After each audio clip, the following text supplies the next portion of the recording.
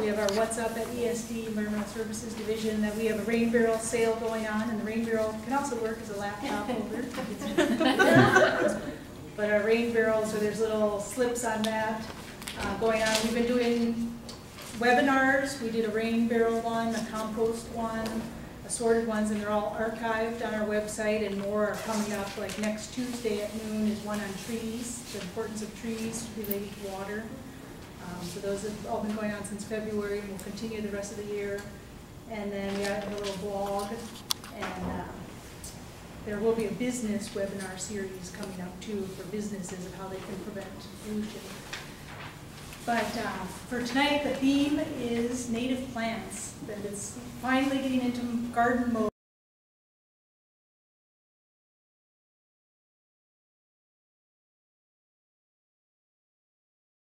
Languages. Well, our next speaker is here, and she's actually a double duty person, but today she is a soil, this is Jane Anklam, is a soil and natural resource scientist. She serves as Northwoods Land Protection Manager for the West Wisconsin Land Trust, and then she also works as the agricultural and horticultural educator for UW Extension for Douglas County.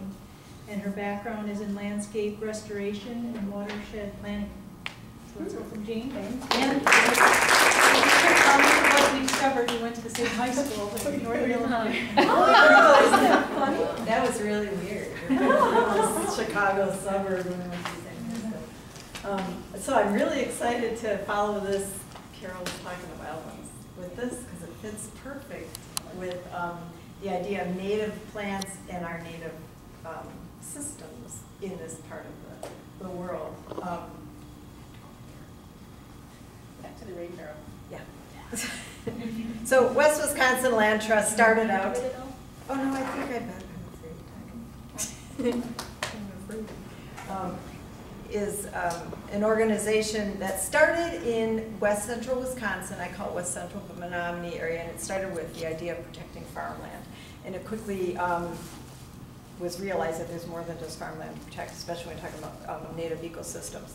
So our purpose, it's a nonprofit organization, and our purpose is to work in 3 ecoregions in western Wisconsin, and those would be defined as the Lake Superior Coast, the Northwoods, and the Mississippi River Blufflands. And if you go to our website, you'll see that further defined, the coastal plain is the South Shore streams that flow into Lake Superior. The Northwoods, we like to focus on lakes and wild lakes and wild lake shore. And the Mississippi Blufflands, we look at the riverways down there. So that kind of defines them even more. But the most important thing that we do, I think, is, and in this group, I want to make sure you guys all feel like you know what a conservation easement means, because I certainly didn't know what it was when I first started working with them. It's a tool that can be used to protect land. And it's a legal agreement, it's voluntary, and can be used on private land or public land to protect the natural attributes of the land. This is just a picture of Paul Scott and Mary Brill, who protected their property at the headwaters of the Anklam. That was on their to-do list. So some of the landscapes that we protect, again, are the lakes, natural areas that can be in any of those 3 ecoregions, of course, and West Wisconsin Land Trust owns about 5, actually owns 5 natural areas that are open to the public for nature study and scientific research. And then rivers and streams. This one is one of our beloved ones, the Anklam River in Douglas County. Tools that are used by land trusts are a gift or a donation of the development rights or the property itself, or of financial gifts. A bequest, estate planning, the conservation easement, which I'll talk a little bit more about, purchase of a conservation easement. Conservation easements can be donated, or the land trust can try to purchase them from a landowner. A bargain sale, where the landowner wants to have the land protected. They can't afford to give it, but they can afford to sell it at the appraised value or less. And then we also keep a registry for landowners that aren't ready to make that decision yet, but they have it on their list for the future. So the benefits of a conservation easement are that the preservation desires are achieved. And we have one gentleman in here that's got a conservation easement, and I know that above all else, their family wanted to protect the land. So they started with that premise, and they had their own reasons to do it, personal and ecological reasons. Tax deductions can come with a conservation easement, not property tax deductions. When you put your land under conservation easement, that doesn't mean your property taxes are going to change. They might, but every assessor has their own way of figuring that out. But there is an opportunity to get income tax deduction on your donation of conservation easement, and it can lower your estate taxes, because when you put conservation easement on your property is now worth less. So when you pass it off, your estate taxes could be lower. The property stays in private ownership, which I think is important. A lot of times people want to protect land as private land. They don't want it to be government protected or publicly protected. And it allows the landowner to sell that land to whomever they want to in the future. It will still be under conservation easement. The conservation easement is a document, a legal document that is drafted by the landowner and the land trust, and it's a negotiation between what will that land be used for in the future. Again, primary benefit though is protecting the land. I've worked with very many landowners with a huge decision to put it under land protection. A lot of them can't get to that point, but the ones that do, it's always because they want to protect that property.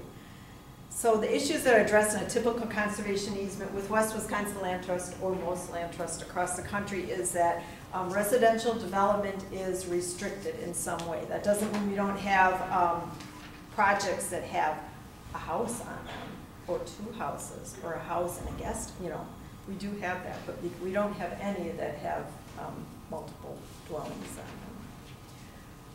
We try to limit subdivisions. So if a landowner comes to us, we like the idea that they'll never have it chopped up. That doesn't mean that they have 200 acres, they might want to take out a 40, or be able to divide it in two someday. But we like to limit subdivision. We include shoreland buffers so that if there's a water body on the property, you know how the county might say you have to be X feet from the water to build. We usually make it further than that. So it's extra to protect some of those areas. We comment on forest management in that if you are going to do harvesting or timber management, you do it under a plan with a certified forester.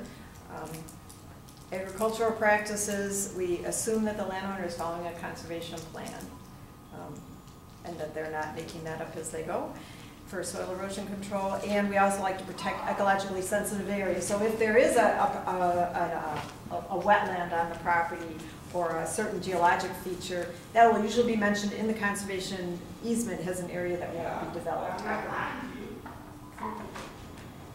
Are there any questions about that part? So again, I'll start talking about some examples of landowners that have chosen to use these conservation easements. And I'll go to the Anklam River. That's the South Shore Stream in Superior. Here's the overhead shot. The white area is protected by two landowners that together went in and put their property under conservation easement. This is Superior. There's Highway 13, if you know, going out east of town. And the Anklam River and some tributaries flow through that area. They were getting anxious because there was development that's going on around them, and they realized that they were getting to the point where, whoa, what if we're not here? We don't want ever this fragile soil to be have houses built on it, and so they contacted us. Let me see, does this go backwards if I? The up arrow on the right. The up arrow.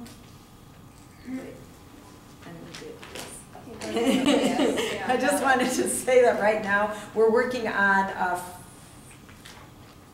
400-acre easement adjacent to this parcel too that covers the mouth of the river. So I think it's important to say that when you add pieces together, private land together, that's protected. That's even for more consistency. Here's the mouth of the Amnicon River. The system there, you can imagine, it's got the sand. You got different plants that are going to grow there, and imagine our ability to protect that Lake Superior shoreline. There can't be anything more special than that. Sometimes I think we take it for granted, but it's pretty cool. And then up onto the clay banks. These clay banks are ecologically significant. The property has been harvested, like most of ours has, but this property is going to be allowed to return to, it's going to try to return to its native canopy. Native is a question there of what will come back, but it's not going to be managed for boards and cords, let's say. And there's a bit of boreal ecology in this forest. The thimbleberry, the understory, is a lot of quasi-boreal plants, and thimbleberry is one of them, very important for animals and humans. It's very good. Just a sea of that out there. And then finally, this is on your property, but if you go upstream of that, then you continue to see some of like the bunchberries that are characteristic of our soils and our climate in the Northwoods. Another example, and this goes to the rainwater, stormwater issue a little bit, I think, is that Bluff Creek is a tributary that flows through the city of Superior, and it comes out at the, what's that restaurant? Breakwater Restaurant, you know, where there's, I don't know, you might know you're riding over that bridge there, that's the Bluff Creek. Well, right north of that, right on the city limits, it was a property, landowners that wanted to protect their property from development that was also increasing. The city of Superior at that time had just finished one draft of their hazard mitigation plan, and that plan indicated Bluff Creek is one of the creeks that caused some issues with clay slumping and stormwater runoff. So working with the landowner and getting support from the city of Superior, we were able to glue together a grant application to the Department of Natural Resources Knowles Nelson Stewardship Fund, where they said, we'll pay for 50% of that property, West Wisconsin Land Trust. The landowner said, well, we'll request half of its value.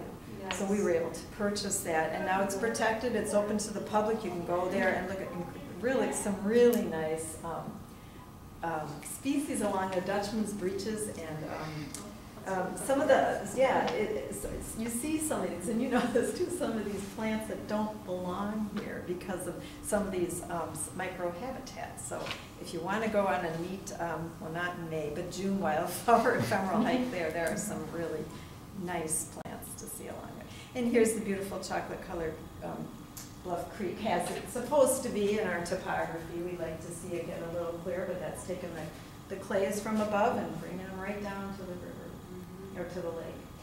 One last example of a conservation easement that was used was with the Department of Natural Resources. This is right over in Bayfield County, south of Iron River.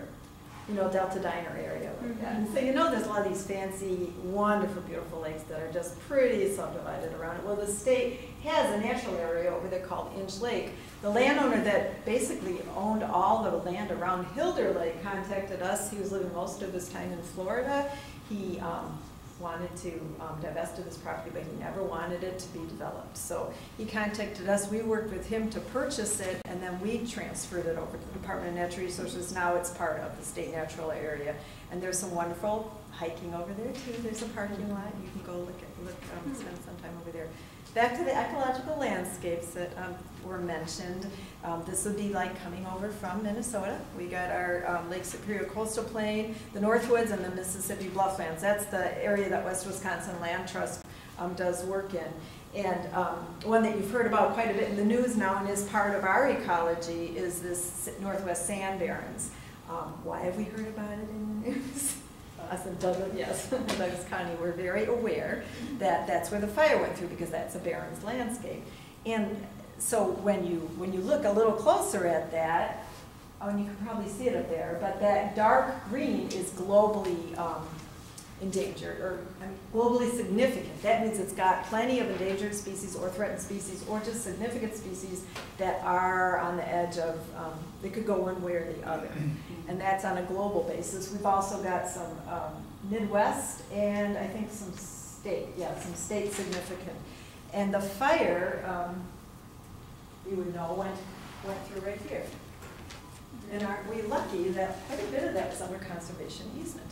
And it will never be developed. And we can have fires that go through there. That doesn't mean it didn't cause economic harm to a lot of people. Of course it did. But thanks to our governor, we're covered. We don't have to worry about that anymore because it's all protected. Here's an example of the bird sanctuary. This is a Barron's habitat, and I was at one of their meetings the other night, and I said, you know, we have a little marketing thing with the Barrons because when people hear that, they think Barron, you know what? But it is one of the most lively, viable places to go. It's someplace, again, to visit, and the animal life, the bird life is fantastic there. So this isn't in our ecosystem, but it is down on the goat prairies, down in the big river areas, and there's nothing better than finding a past flower growing under a bur oak in April when nothing should be growing yet. So I'm working with a landowner in the Barrens in Douglas County that's donating a conservation easement to us, and the significance is because it is a Barrens. That's why we're interested in it. Little blue stem that you mentioned, that grows in Douglas County. We don't see it up here as much, but in the sands we do. Shadowy goldenrod is a threatened and endangered species that is located on one of our easements in a more of a high bedrock glade where the bedrock is close to the surface, a drier environment. Does anyone know what this is? Do you know this? Yeah, you know, it looks like it because of the leaves. Trailing arbutus. Yeah, and that was blooming a couple weeks ago. What a joy in one of our easements in southern Douglas County. What did I hear that trailing? Trailing arbutus. Okay. Yeah. So the Barrens and now the lakes. This is again is in the Anklam watershed at the very top. Cedar bog that is protected. It's got a lot of the sundew and pitcher plant. They've got pitcher plant growing along the bog, and the bog cranberries, as a matter of fact, he was able to harvest cranberries and he was selling them to the Boathouse restaurant in Spear, which no longer is in business, but making use of our native plants that way. Some of the lakes in Douglas County that, again, the people come and they like to stay in our county and recreate, and we're so lucky we have landowners that consider protecting some of that shoreline. This is Bond Lake, a very popular lake for jet skis and boating, but these people decided to protect this as critical habitat along the shore as defined by the Department of Natural Resources that can support some of the ecosystem in the lake.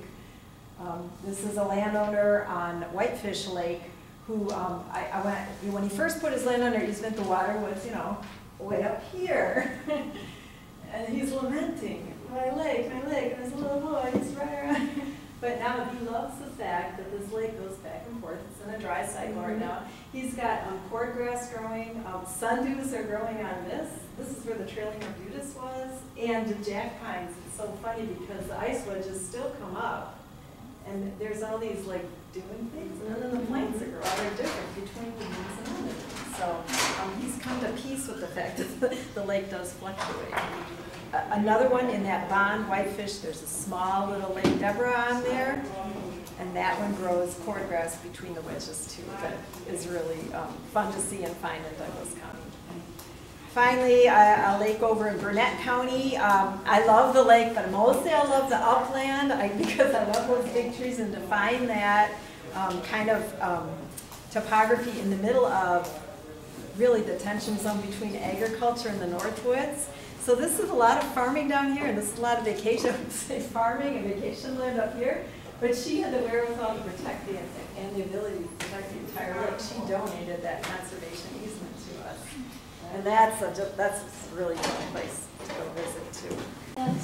That was all on that last slide. That was all ferns. Was that a maple forest? What kind of forest? Oh, so yeah, there is actually this is all wetland. She's got osprey nest and eagle nest on this land. This is solid ground, and this is where she's got a one-room cabin there, and that's all hardwood that we saw before. So there's maple in there, and there's white pine, red pine. It's kind of in that middle. No cedar, none of what we have here, but yeah, it's really beautiful. Blue-bead lily, one of our, this again is in northern Douglas County. And this is on a property, he owns a wild lake, and he just, when we go out to monitor, he's just like a little kid. He loves to show me all the stuff, including that. And I see these trees on his property, and he's very proud of them. But just think, that's going to be there. That's going to be there. It's going to fall down like it's supposed to. But what's a red pine worth like that in these days when most of our trees have been are on their second or third generation? And there's the wild lake that he protects on his property. But most important, or one of the things that's really important, I mean, I get a kick out of being able to work in this. That's really what we need, and I think Wildlands talks about that too, it's very valuable to have little ones be able to just do that, you know. And maybe grow up to be an accountant or whatever, but just the fact that he's doing that is really important.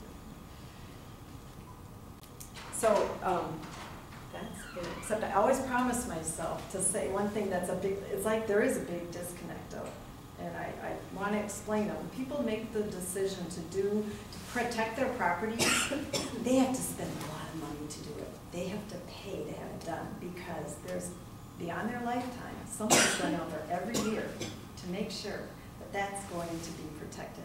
And there will be lawsuits, and there will be encroachment, and there will be reasons that we have to spend money to keep it that way. So there's a membership on the back there, and anyone that wants to talk with me about little more details and logistics, I'd love to talk Could I about ask it. just one question? Yeah. The concept of perpetuity, do you deal with that? Mm-hmm. Could you define that? So at 99 years, the deed is re-recorded, and that's part of what we do to make sure that it's So it it goes keeps with the going land. on and on. Right. And we don't take property under conservation easement unless the mineral rights are part of the property. And oftentimes in Douglas County, and I don't remember if yours was that way. Did you rejoin? We have to rejoin them. You Right. have our mineral rights. Right. We rejoin the mineral rights to the property before they send, because that's pretty important. Yeah. Okay.